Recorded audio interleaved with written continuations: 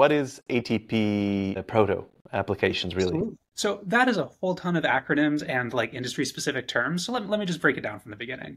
So have you used Bluesky? It's sort of a alternative to like microblogging platforms like other ones, right? And really the Like core Twitter stuff or X? Yeah, with it's the Twitter, Twitter actually, rival. but it's I you know, but so the core sort of like point of ATProto is that it's not centralized, right? So you could make your own Blue Sky. You could make and host your own Blue Sky, and you could port your accounts over to it. You can make your own things on top of the same protocol using, say, your Blue Sky login as your authentication method, and the event stream, every post, every update, every time you like a post, whatever is public, so you could subscribe to that. I have friends who are working in that space, people who have like made some cool stuff, and there's like really a lot going on there. There's like some like funds, conferences, etc. And fingers crossed, I think we might be seeing like just the beginning of a larger wave of like open social applications. So that is what AT Proto is.